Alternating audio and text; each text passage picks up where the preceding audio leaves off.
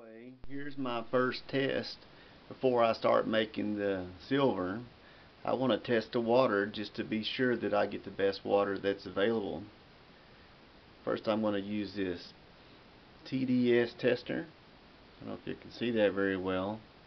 I'm trying to hold this as easy as possible without shaking it, but you can see it's all zeroed out. So right here I'm going to go to the pure water. I ran this through my water filter. This is my regular drinking water that I drink from my house every day.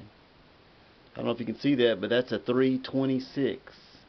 Well, went to 357, and that's a pretty new filter. Just put that on a few weeks ago. Okay, well that's the pure water. Then let me see, I'm going to move this over. This is our regular tap water that we have here local. Let's see, I'm going to take this back. This is back to 0. Here we go.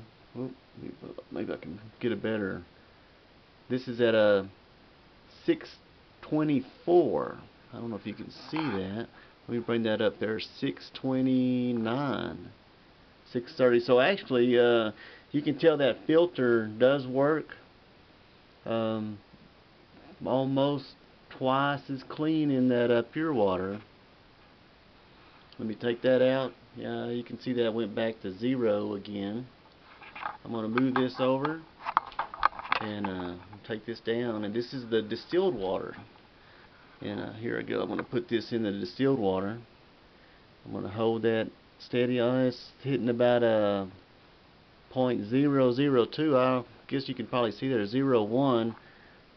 It's pretty clean water. Of course, that could have a little bit of water right here on the ends from contaminated from one of these others. So I just want to do this one more time to show it to you. Here is the pure water that I run out of my filter at my house. See if we can do that one more time. And that was zeroed out, and there it goes. It's 371, 374. That's the pure water. And we'll go back over here to the tap water again. This is right out of my faucet before I run it through the pure water. It's regular tap water. Let's see if you can see that. Well, let me take it out. 0, and then let's take it back in. And let's see, it's 645. So the pure water filter does work pretty good. Don't know if it's the best on the market, but it's what I use at my house, and I can taste the difference. Let's see. Okay, and let's take it right back over here to the distilled water again. Let's check that off. See, it's back to 0.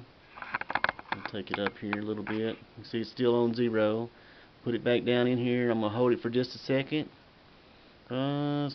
Look at, wow, okay, that's zeroed out this time, so maybe I shook it and there was a little contamination from these other waters.